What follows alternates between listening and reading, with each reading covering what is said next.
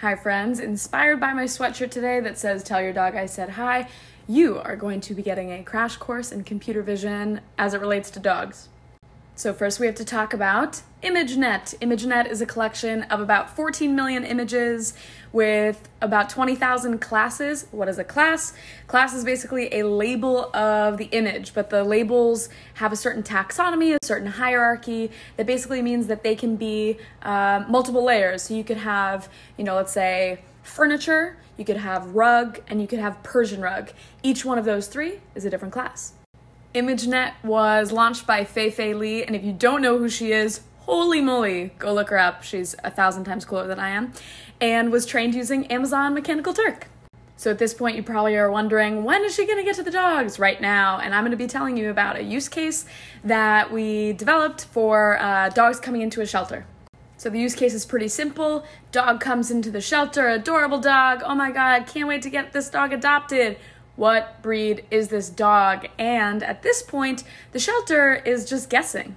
So thankfully, in that ImageNet example that I was just telling you about 100 of the classes are dog breeds, and those are built into most brands' general models. And when I say general model, I mean a pre-trained, out-of-the-box computer vision model that is meant to grab any photo and give you a general model, of what is in that photo.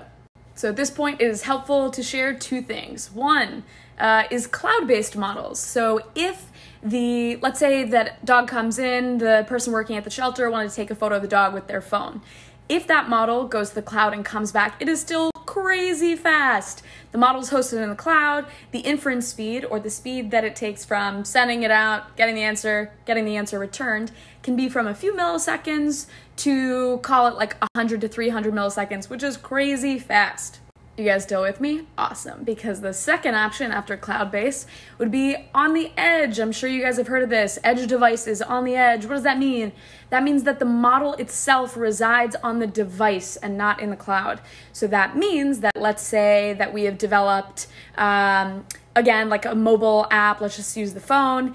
That means that the model could actually live on your phone. It takes up about 15 megabytes, which is really small. That's like 2-3 photos. And the inference speed, if you're using Edge, tends to be faster and does not require cloud access. Get back to the dogs. Okay. All right, so the final wrap up here, we've talked about inference speed, edge computing, cloud computing, general models, classes, taxonomy, hierarchy. The end use case was that basically a dog would come in and the person working at the shelter would just have to take a photo of the dog, and the general model would automatically label with a % confidence score what breed it believed the dog was. Now, it's not perfect. A lot of dogs coming into shelters were mixed breeds, but the reality is that if it kind of looked like a German Shepherd, it got labeled as a German Shepherd and would rarely label a Labrador as a Dachshund, and it helped to automate the process. So not all AI totally revolutionizes and changes the world. Sometimes it just helps a little bit.